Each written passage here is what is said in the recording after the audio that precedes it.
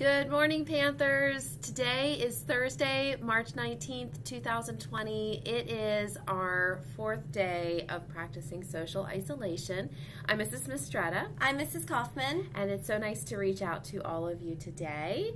So, Mrs. Kaufman, what is our weather going to be like today? It's going to be warm but rainy. A high of Very 74 degrees, but cloudy and rainy today. Crazy. So Crazy. All right, and in birthdays today, we have Danny's birthday in 3rd grade and Sophia's birthday in 2nd grade. So happy birthday to both of you. Hope you're able to do something fun for your birthday. It's not as many options right now. All right, so we've got our joke. Okay. Are you ready? I'm ready. Knock, knock. Who's there? Nick. Nick who? You're just in the nick of time. I was getting ready to tell another knock, knock joke. Oh, so funny. All right, so announcements. What do we have to share?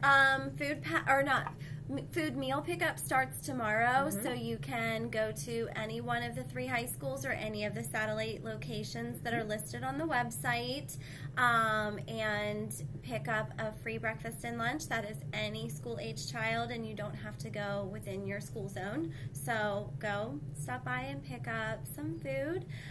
Food packs are being delivered yesterday and today. If you do not get your food pack, if you regularly receive them and you didn't get it, wait until tomorrow. If you still don't have it, please contact us. And we're going to put our email addresses on the Facebook post because the offices are now closed. We're the only ones here. We are. The offices are closed.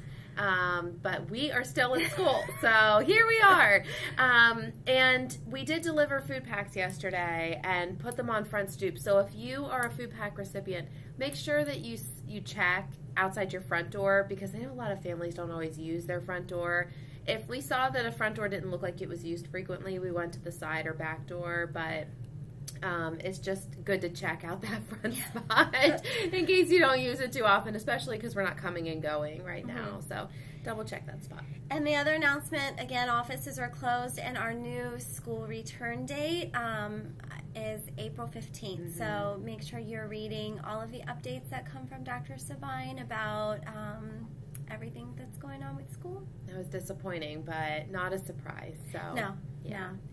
All right, and then here's a resource, guys. So I had a thought. My kids love this, and we love it all year round, but it's especially good for right now. There's a site on YouTube. It's called Cosmic Kids Yoga, and it's really cute. It's more geared toward the younger kids, so maybe K through 3, K through 4. 5th graders may find it a little juvenile, but it's really cool because it tells stories that are kind of classic stories. We have Frozen on repeat in my house, so it's yoga through the story. So I hope you guys check it out. And then for you adults, there's also a free yoga source on YouTube. It's Yoga with Adrian, and for the adults, you got to take care of yourself because we're in it for the long haul. And Yoga with Adrian is such a great, high-quality product. Thank you to Kim Grove because she shared it with me years ago, and I've been doing it ever since, and I love it. So check out both of those. I'm missing our staff.